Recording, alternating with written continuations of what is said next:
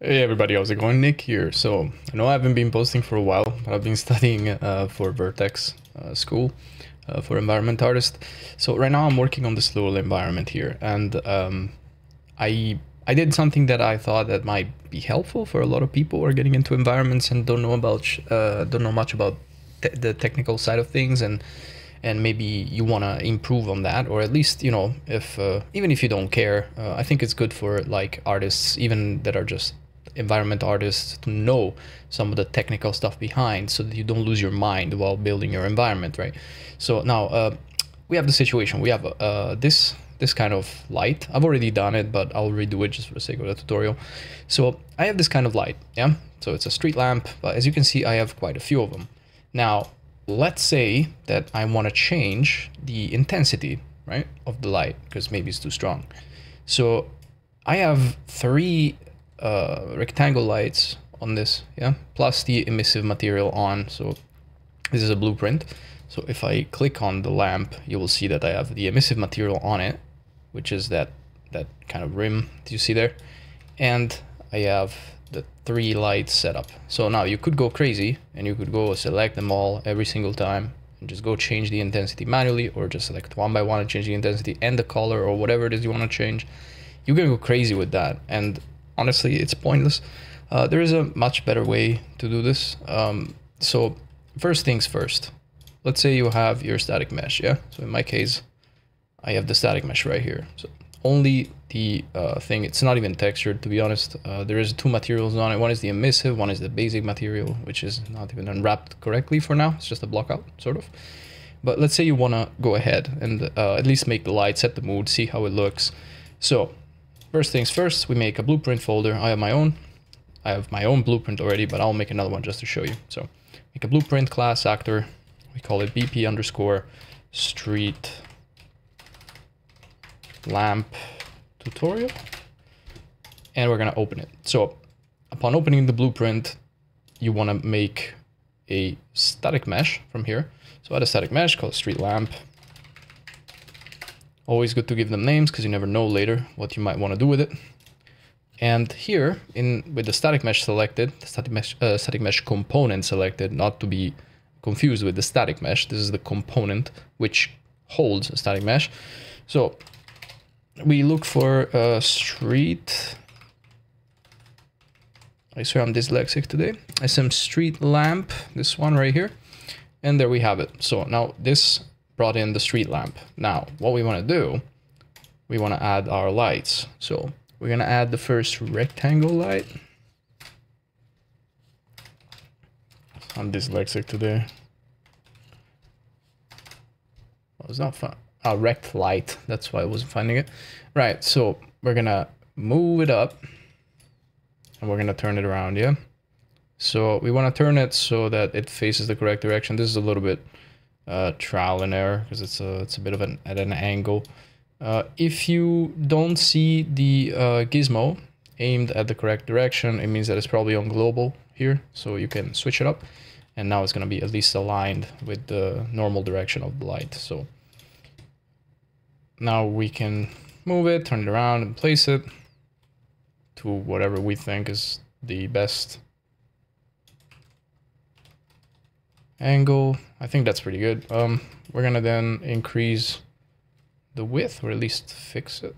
I think something like this is pretty good. And the height, it doesn't have to be perfect, you know, but because I'm using volumetrics, I want it to be quite close to the actual mesh, because otherwise it's gonna look strange. Right, and the first one is position is not, yeah, it's not perfectly aligned like this. By the way, it's on 10 degrees. I'll make the snapping on 5, so it's a little bit easier. Okay, great. Now I'm gonna, you cannot alt click and duplicate like this. You're gonna have to Control C, Control V, because this is in blueprints is a little bit different. I'm gonna move it. I'm gonna rotate it.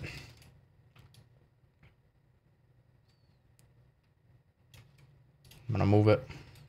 Now I'm gonna actually use the global. And then I'm gonna reposition it.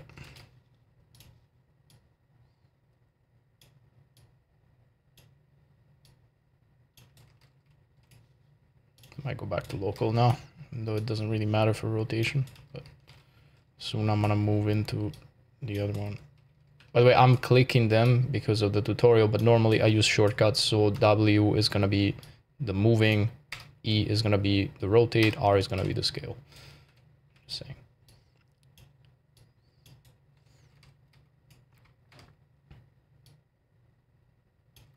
Okay, and I would say the second one is mostly in position.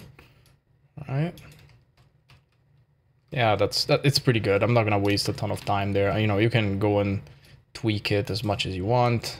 For the sake of time, I'm gonna be quick about it.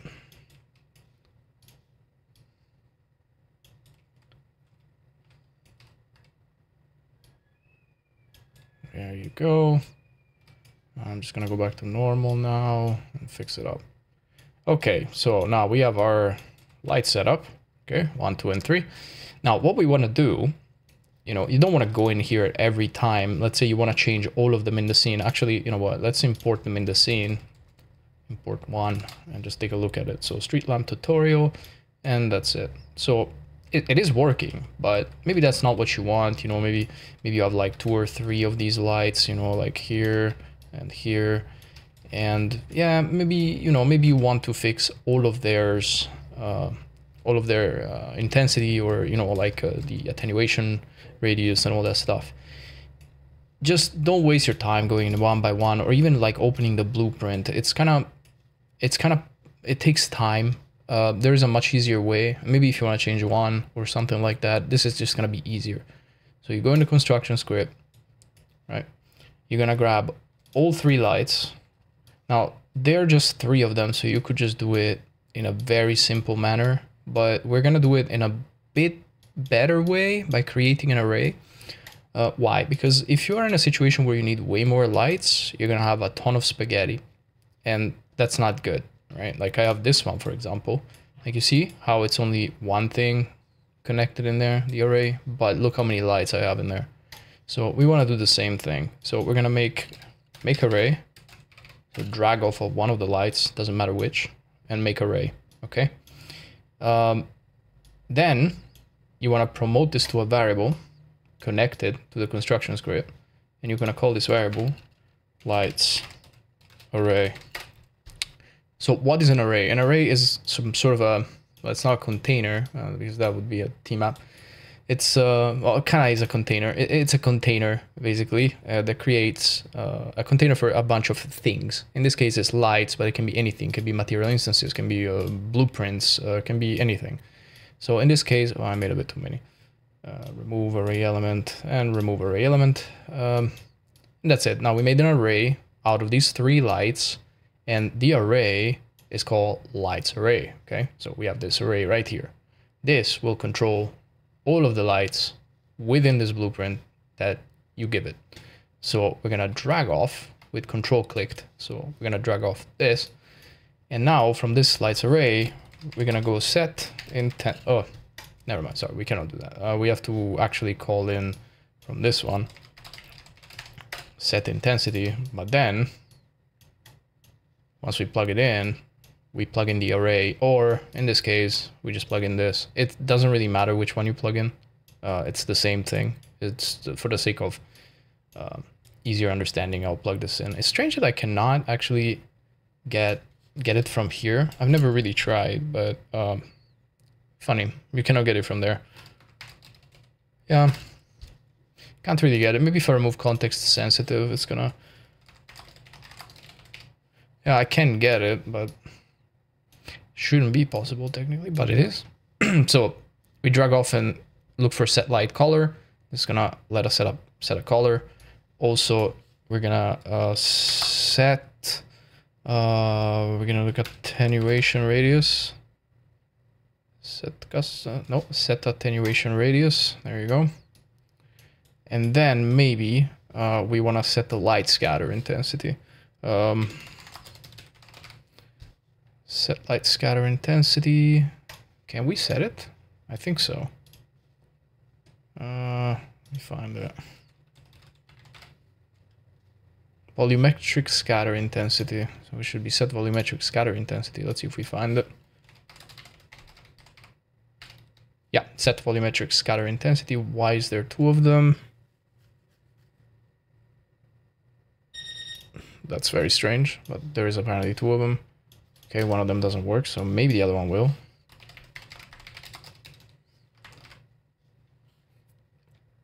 Set volumetric scattering intensity. Yeah, this one will work. It's probably, because it's not context sensitive, the menu I'm looking in, it might be for something else, right? So now we have this lights array plugged into everything. Now, next thing we want to do is we want to promote these to variables, right? So because we want them editable. So we'll promote it to variable, and we're going to call this lights intensity. I normally don't tend to give spaces because I code, but you should. We're going to compile, click on it, and we can actually set a default value. Sorry, I needed to stop 1 second. To set up a default value, you're going to have to compile the blueprint because when you create a new variable, you cannot set the default unless you compile. Now, I'm going to set a default value of 5,000. It's going to be, it's going to be a good starting point. For the light color, we're going to do the same thing and promote it to a variable. When we do that, it's going to create a linear color, okay? Again, another variable, which we can give it a name. So we call it lights color. Then we can expose both of these to, like make them public, which means that they're going to show up when we click on any blueprint. Same thing for the attenuation radius. We're going to just leave it as new radius. That's fine. Compile, set it to something like 1000 for now. And then the last thing, volumetric scatter intensity. We will promote also this to a variable, and we'll call it volumetric scatter intensity. And we'll make these both public. Compile and set a default value for the volumetric scatter intensity. In this case, I probably want to use something like around 2. Normally that should be more than enough. But yeah, that's pretty much it. So what's happening here, once again, so we grab the lights, okay, which are these.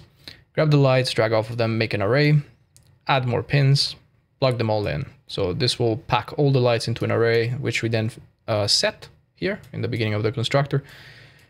And we promoted this as a variable. That's why there's this set node. Remember, just drag off, promote to variable, and it's going to create that set node, which remember you need to plug in into the execution pin. So then we can drag in this lights array by holding control. So it's going to get a getter for us. And then from this getter, we can grab all of these functions, which are the functions that you have right here. Now, if we go back here and we click on any one of these, right, we can then start tweaking things. Remember that the lights color is set to black. So we're going to have to... we did not set the light color. So we can go back 1 second and actually set the light color because we didn't do that. It's now set to black. We'll set it to something like greenish, sort of, maybe yellowish a little bit, just a smidge. That's it, as a default value, because otherwise it's going to be black from the start. We can't see it. Now it's exploding, and we'll set it to 5,000 again. So now what we can do is that we can increase it gradually and see how that looks, right? Now, you're probably noticing, but it's only changing one of these, right? These are not being affected. Now, that may be something you want to do, because maybe, I don't know, you want one street light to be blue and one street light to be red.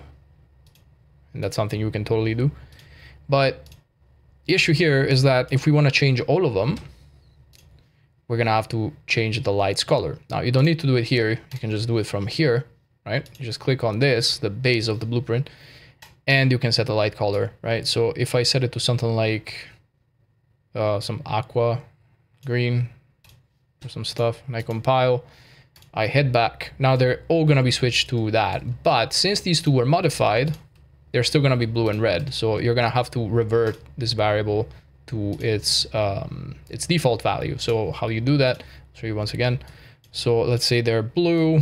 You want to revert them back. You're going to have to click on the reset property to default value, which is right here. The same thing is going to be for the intensity, right? So normally you do not want to set the intensity from here. What you want to do rather is to set everything to default values, grab the blueprint and drag off,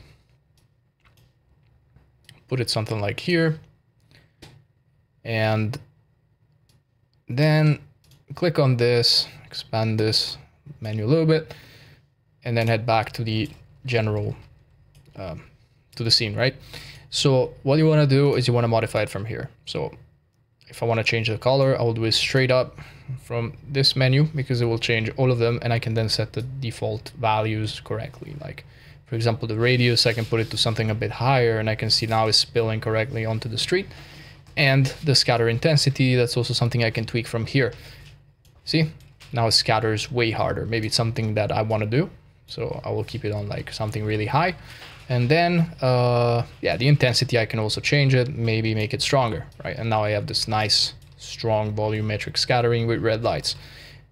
And that's pretty much it. And if I want to change one specifically, you know, I can always go in and do that. So maybe I want this to be blue, you know, and it's going to change the light to a blue. And maybe I want it to be a little bit dimmer and a little bit less scattering, you know, stuff like that. And I can do it directly from here. But like this, I don't have to go crazy and go in and click every single light, you know, and change the variables individually like that. I just have a nice little menu here, which I can tweak, and moving one of these sliders will affect all lights. Hope that was helpful. Hope that helps you out, and catch you later in the next one.